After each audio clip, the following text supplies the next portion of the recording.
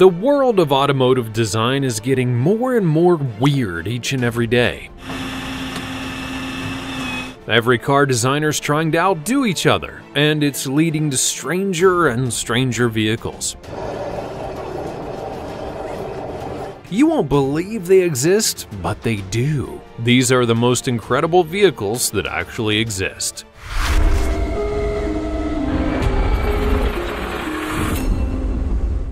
Number 15. Trucker Snowcat.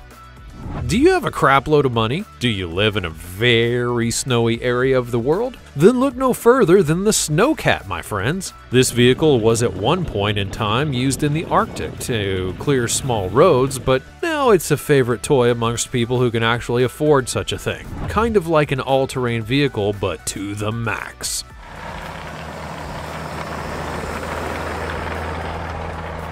Featuring a deep orange color, this baby gained its fame by being very useful during many a voyage in the Arctic. First popularized in 1957, the truck then gained more traction, get it? After its photo would be taken year after year, navigating brutal conditions and traversing some of the most difficult terrain in the world. The truck itself is made up of a cab, along with 4 separate tracks that seem almost suitable for like a tank. The fact that each track is separate allows it to climb and adapt with many different terrains. The Snowcat made its comeback in recent years as people of good means began to flock out of cities and into snow-covered nature. So I suppose it would seem only natural to have a vehicle like this around to help you cruise around the property.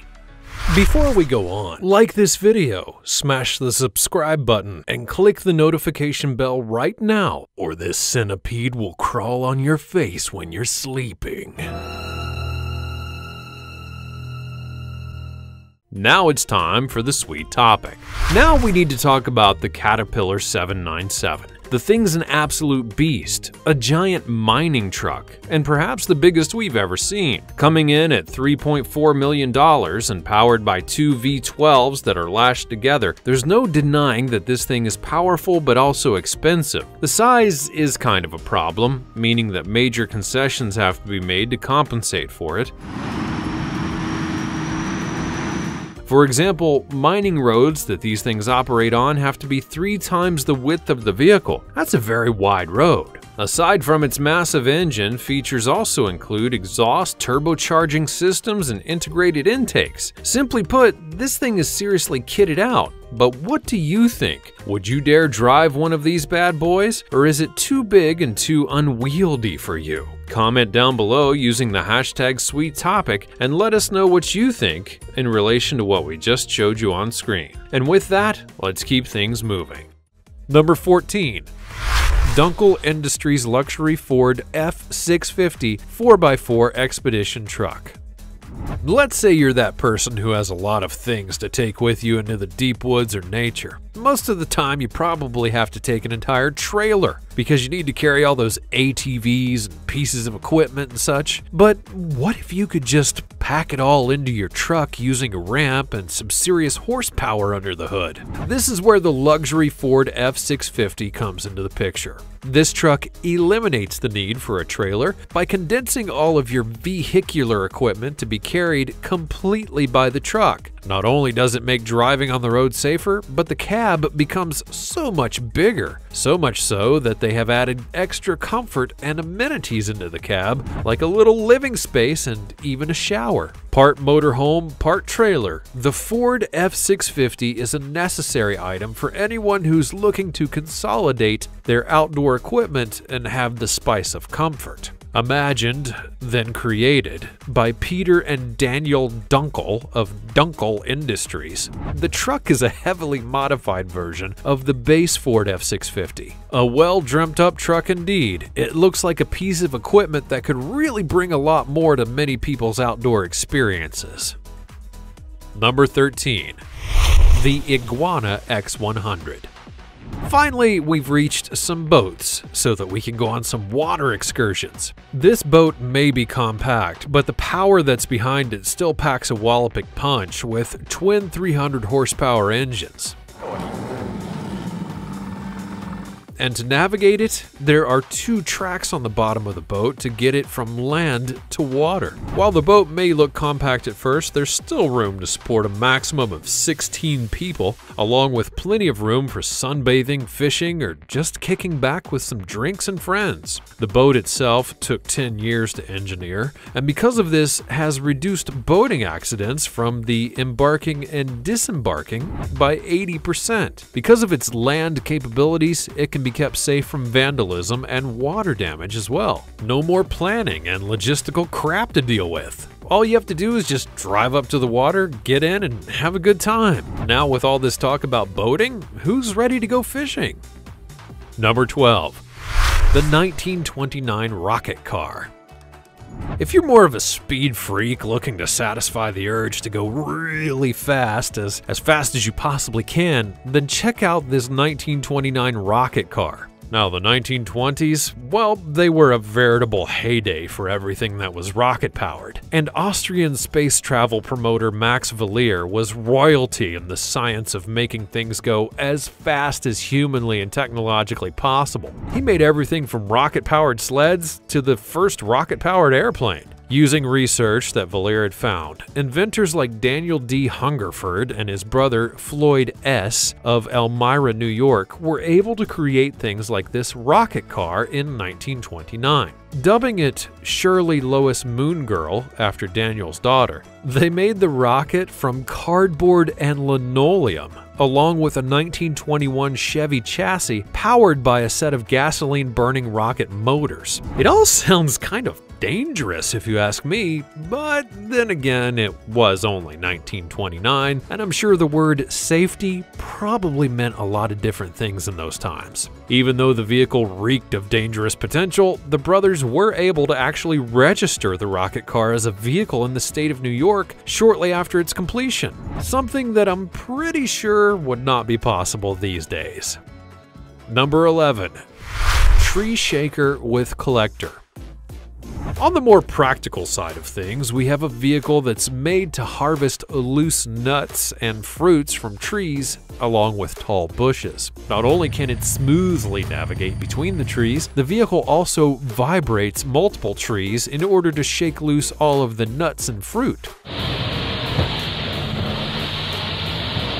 The vibrations can get up to 40 Hertz with very minimal damage to the trees themselves. The vibrations are, of course, adjustable according to spacing. And how exactly do they catch all the food that falls? Well, the truck has a funneled collector that loads into compartments for safekeeping. When used to its full potential, the truck can actually harvest anywhere between 40 to 60 trees per hour. And of course, the side over the boom has a large fixed shield in order to protect its operator. Made by a company called Multi-One Corporation, the truck would be super useful for anyone that has an orchard of any kind. And I'm pretty sure that I personally wouldn't really have any use for something like this, but it would still be a really cool truck to have. And it's nice to see that the farmers have the tools that they can use to maximize their harvest. Number 10. Dutchman truck spades. Speaking of trees, maybe you want to move some of them without spending hours and hours digging them up. You know, renting a truck, loading them, and so on. Well, then do I have the truck for you. Developed and sold by Dutchman Industries, this truck is made for the pros and can work with really any size tree that may need moving. Using the circular mechanical spade attached to the rear of the truck, you can safely dig up all of the soil and roots that surround the tree and then load it into the back. While many other smaller trucks have a spade like this as well, what makes this one special is the fact that the spade is circular, preventing unwanted damage to the tree and facilitating the replanting process. The sharpened blades on the spade also help to make the process of digging the tree up a breeze. Easy on the suspension, easy on the operator, and easy on the tree. Number 9. The flying car. Alright, here we go. One thing that most people would probably say they think of when someone talks about futuristic technology, a flying car. Or, maybe that super awesome hoverboard from the Back to the Future movies. But still, I think I can speak for all of us that this is the one that's most wanted on anyone's list. Designed and developed by Japanese company SkyDrive, this is one of the many, quote, flying car projects around the world. What makes this model special? Well, it's that they carried out a successful but modest test flight of such a vehicle carrying one person. The vehicle looks kind of like a motorcycle with propellers and is able to fly up to 2 meters off the ground. Tomohiro Fukazawa is the head of SkyDrive and said that he hopes that flying the car can be made into a real-life product by 2023. Which is ambitious, of course. The drawback, however, of this super cool motorcycle car thing, well, once again, it's safety. Though of the many different projects that are similar to this one, only a few have been able to achieve the flight with a driver aboard. So for everyone, here's to hoping that it comes sooner rather than later. Number 8. The Krupp Raumer S German heavy mine cleaning vehicle.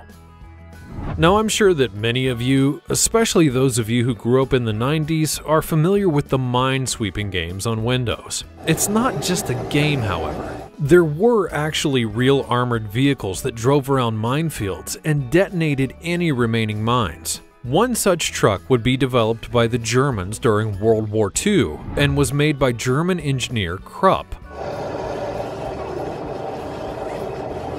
Coming in at a whopping 130 tons, the truck had 4 wheels and traversed the terrain with a snail-like precision. Some of the prototype models had anti-aircraft and anti-tank attachments, though these never materialized because of the end of the war. After the war, however, the United States then got their hands on the plans and were able to recreate this bad boy. Now, I know I said that none of the other trucks were very practical, but it would be super awesome to have parked this in the driveway. I mean, it'd be pretty hard to screw with someone who has one of these in front of their house. Or if there were a tank, because I'd love that too. A tank. Number 7. 1958 Survival. As much as we'd like to think that the 1950s in the United States was the golden age of family values and the peak of consumerist ideals, it was actually a period of time that was wrought with fear and tension because of the mounting nuclear threat from Russia. To capitalize on this fear, people were developing vehicles that could survive any kind of nuclear or biological attack. 1958's car, the Survival, is an excellent example of such a fear-based ingenuity. Designed by Walter C. Jerome of Worcester, Massachusetts, the car had a, quote, startling unorthodox 2-section design and a shocking $10,000 price tag, which roughly equates to about $92,000 when accounting for today and inflation.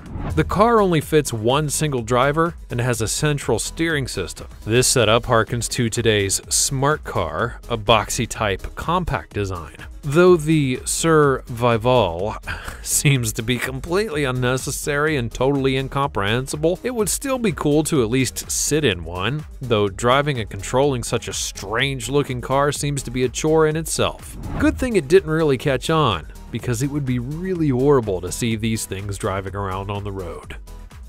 Number 6. The Ultra Heavy Lift Amphibious Connector. Jumping back into the military side of the vehicular world, we have an enormous boat that is supposed to be capable of transporting up to 3 Abrams M1A1 tanks from a ship to the shore in about 20 knots. Still in development by the United States military, the ship would first be tested during the 2014 Rim of the Pacific exercises. The boat, after making the distance from boat to shore, has treads on the bottom, so that it can then embark on shore and unload the tanks onto dry land. During a presentation, the boat actually climbed out of the water and onto land for a distance of roughly 100 feet before having its tanks unloaded.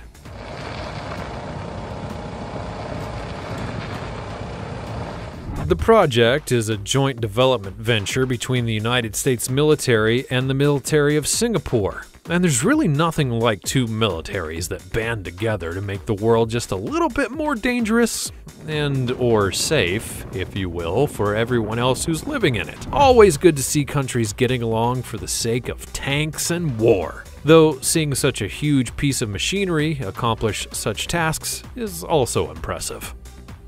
Number 5. The gigantic 1,000 horsepower Lark LX amphibious vehicle. Keeping up with the amphibious military vehicle subject, we have another boat that's able to go from water to land. The military really needs these boats that are able to take land vehicles and transport them via a body of water, but also to have them safely and quickly become mobile on land.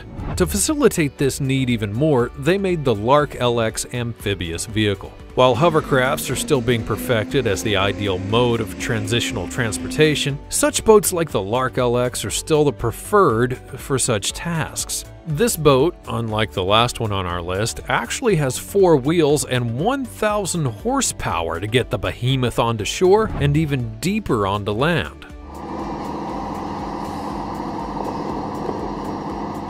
Designed by R.G. Letourneau, the same mad scientist behind the U.S. military's massive off-road land trains, it was, for a time, the largest wheeled amphibious vehicle ever made. First being utilized in 1957, it would see most of its action during the Vietnam campaign. After better technology was then developed, most of the boats were eventually sold off over time. The ones that remain in service, though, are still functional to this day. Number 4. The Tron motorcycle bike.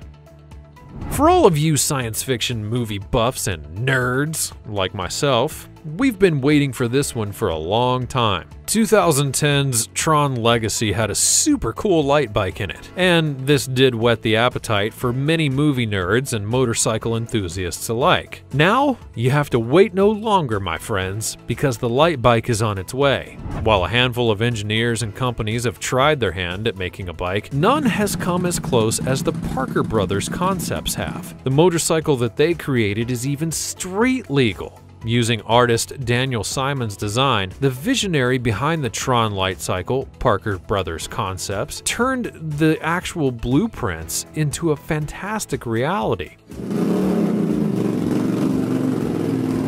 The earliest versions of the bike had a Suzuki 996cc V-twin engine, but were then soon replaced by an electric model known as the Xenon. The Xenon, which had 2 different versions, supposedly charged in 3 hours and achieved a top speed of 70 miles per hour. Oh, and it only costs around $55,000. That's a price that I might gladly pay to get my hands on one of these. I'm assuming the trails of light are not actually going to be a part of the design though, sadly enough.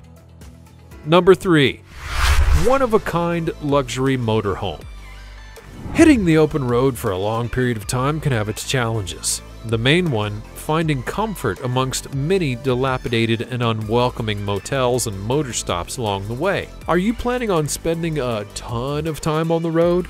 Maybe you should consider looking into a motorhome. This motorhome, however, is really one of a kind, and boy is it luxurious. Costing an enormous 1 million Australian dollars, the Kenworth Dreamliner is a staple in the luxury motorhome market. Produced by a Queensland-based commercial truck body specialist, STG Global, it's not only luxurious, but also has a tough-of-nails body as well. With 500 horsepower and all the amenities of home, the motorhome is able to support up to 6 people at a time. So if you have a family, don't worry. The only thing that you should freak out about is that steep price tag. But if you do have the money for this juicy opportunity, for the sake of the rest of us, buy the thing and see the world. Just make sure to post it all on Instagram. Number 2. The M3 Amphibious Rig.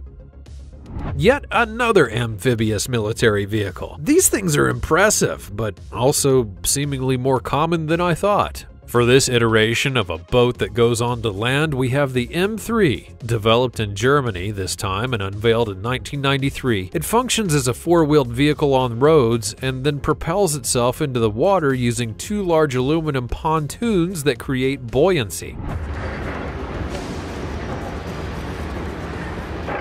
The rig would be produced and developed by Eisenwerk Kaiserslautern. hopefully I pronounced that right, which is now General Dynamics European Land Systems in Germany. The UK and German armies ordered the first batch in 1994 and was put into active service by 1996, which replaced the EWK's M2 amphibious rig, which had seen a big old 25 years of service before that. Now, I suppose the United States wasn't really in need of such a vehicle, seeing as they'd already been developing so many other similar ones on their own terms, and you've got to hand it to the Germans in the end. It appears to be very robust and capable, so maybe look into a little collaboration with the United States, Germany. Number 1. An incredible 10-wheeled vehicle. Finally, and very befitting of our number 1 spot, is a vehicle that takes the gritty and indestructible feel of a military-grade truck and combines it with the ease and intuitiveness of a consumer big-wheeler. Kinda sounds like a Grand Theft Auto explanation. This baby right here features 10 whole wheels, and you can cut through traffic like a boss, or cause more traffic depending on how terrible of a driver you are. Built by an Emirati sheik, this really is an incredible 10-wheeled vehicle that's made from a combination of military truck and a Jeep in the United Arab Emirates. A sheik with a really long name that I really can't pronounce, who was based in Abu Dhabi, shared some pics of his new monster truck on Instagram and had people frothing at the mouth with envy over his purchase. In one of the grandiose photos, the truck is parked next to a regular-sized car for comparison, and geez is the thing big. If you do get off into the countryside with this, there's no limit really to where you can go and what you can do, except for flying, of course. Oh, and maybe take it into the water. However, maybe he can trick it out even more and make it amphibious. If you're watching, Mr. Sheik, you should totally consider doing that. After reading this list, I have to go and get into my small little economy car and feel satisfied. Why can't I just fly the thing or go through the water? Come on, science! Hurry up with these affordable hover cars already. We're all waiting for you. Which of these vehicles would you want parked in your driveway? Maybe not to take to work, but just be parked. Also, check out the other cool stuff that's showing up on the screen, and I'll see you next time.